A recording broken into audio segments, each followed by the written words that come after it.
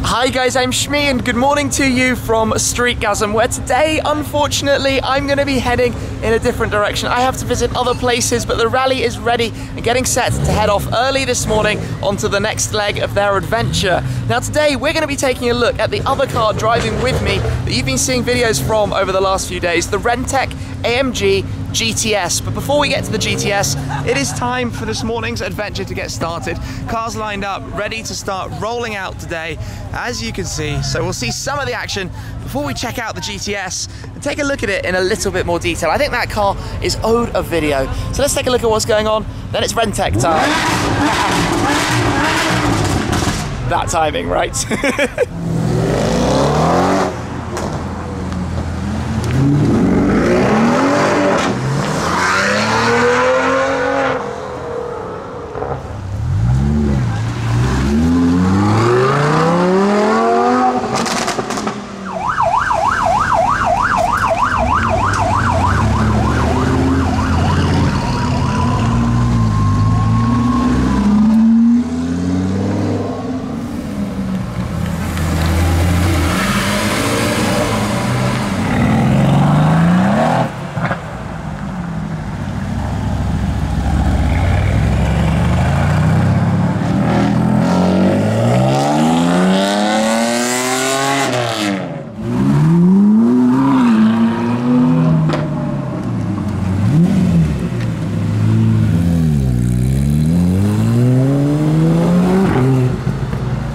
Well, the cars have all departed, which means it's time now to take a proper look at the second car that's been driving as part of our team on StreetGasm, the RENNtech AMG GT S. Now there's a lot to talk about, both in terms of the modifications under the hood, also in terms of the exterior. So let's start with the power. It's up to 620 horsepower, 626 PS, which is up from the standard 510 from the 4-litre twin turbocharged V8 that you find up here. Rear driven, of course, 7-speed double clutch gearbox. But on the cosmetic side, well, the first thing you might notice on this car, finished in the stealthy sort of satin grey, is the wheels. Larger RENNtech 20 and 21-inch at the rear wheels. Around the front, you've got the new carbon fibre front splitter and sort of aero intake, so it's one piece around here to get more cooling in through the front radiators, more obviously airflow around the side of the car. New side skirts as well. Now the base car for this is the Edition 1 version of the AMG GT, so carbon fibre roof. There's an option on there as well. And then around the back, you continue the aerodynamics with the rear wing. So this large rear wing that just sort of hangs out around the side, giving it a little bit more aero, whereas the standard kind of Edition 1 wing is quite small in the center, so not particularly useful. And that operates here on a adjustable system, different wing angles, depending how you want it set up. Again, on top of a carbon fiber base plate that replaces the original. Then down at the lower side of the rear here, you also have a new diffuser. And a new exhaust system is going to be going on this car shortly too. So visually, AMG GT, a car we like the look of an awful lot, 2-seater coupe format, long front bonnet. But there's another thing to show you as well on the inside.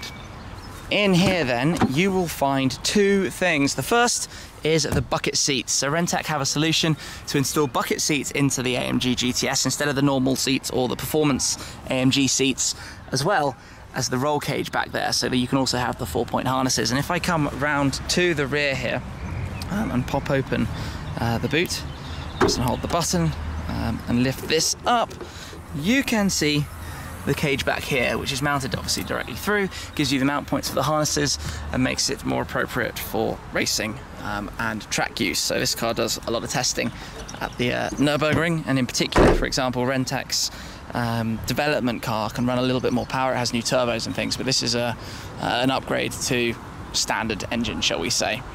So let me just close up this door and come round and jump into the driver's seat. Take a seat in the Recaros here. Should still be open. Step in. Familiar interior. I've driven the GTS before, the GT and the AMG GT R, so we're used to this kind of wide layout in the inside, but it's a nice sort of feel, Grand Tourer style, large format, engine start button right here. The V8 comes into life. Now for me, one of the kind of interesting things is how this compares, I guess, to the AMG GT R.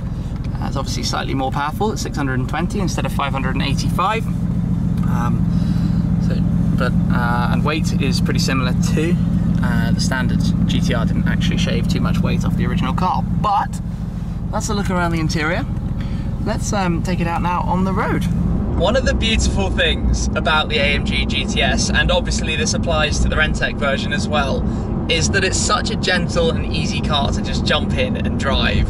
It's a Mercedes, it pulls away brilliantly, it's just relaxing. You have all the different drive modes, so I've got it in comfort, we can put it up into Sport or Sport Plus. I'm also going to say, by the way, that these bucket seats are really rather comfortable. The Recaro seats, we know them, we love them.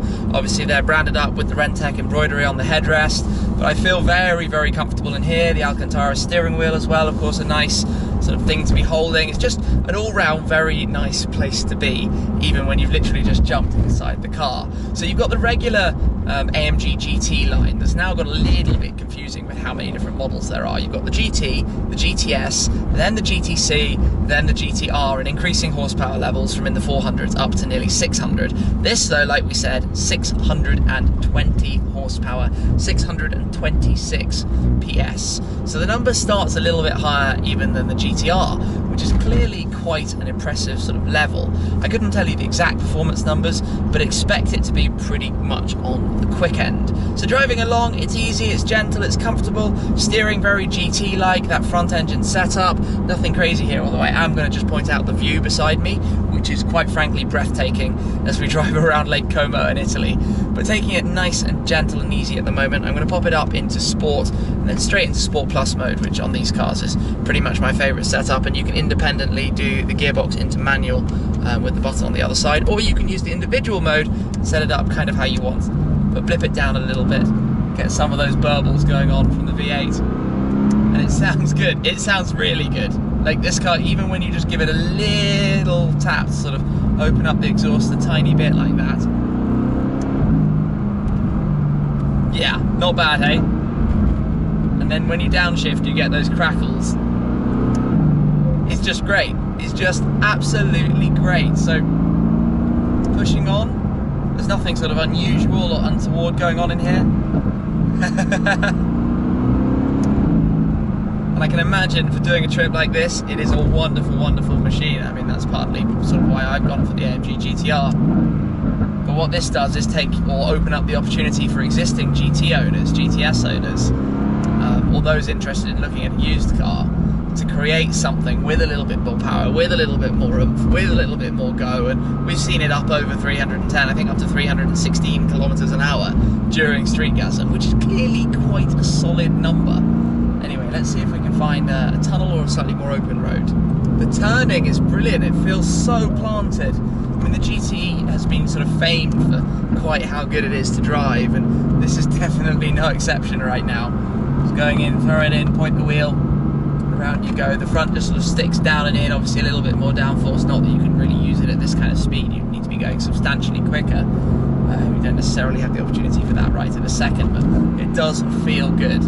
So, whoa, you can feel the power. It is not short on power. If I just drop it down to first gear and just sort of put my foot down here, up to the red line. Look, it would help if I lifted off it, but it gets there very, very quickly, up to about 7,000 RPM, and as you saw, bang straight into it. So you do kind of have to give it a slightly early upshift, or just be prepared for how quickly it's going to rev up.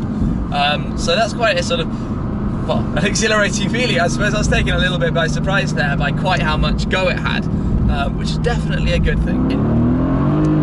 It does just take off and go. Obviously you've got that front engine style kind of pick up towards the front as the engine does its thing, but there is not a shortage of power, and it's quite an interesting one to consider, this versus GTR.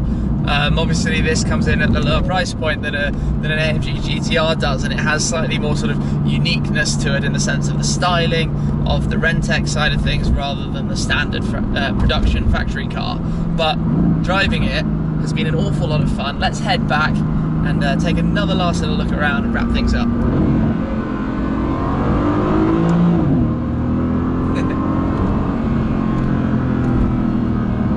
The sound is good. The sound is so good. Just constant V8 grumble.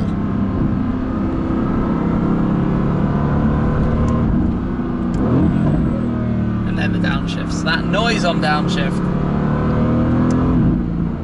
And we're back then. So one other thing I want to add is that this specification for the GTS is obviously not the track spec. You wouldn't have wheels this large, and obviously you'd be running on different tires if you were driving it around a racetrack. But this has been the spec used for this trip, for the road trip, for using it like a GT car.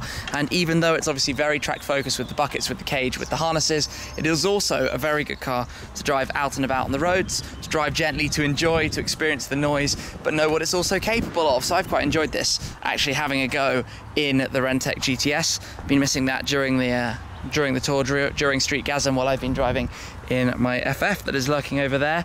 But a big thanks to RENNtech for joining us, for allowing us to use the car during this trip. It's been awesome, and I hope you've enjoyed a kind of little insight, little impressions of what this car is actually like. So I'm going to wrap this one up there. Thank you very much for watching, guys. Make sure you're subscribed. Stay tuned, because there is plenty more coming your way. That's it for now. I'll catch up with you again very soon. Cheers.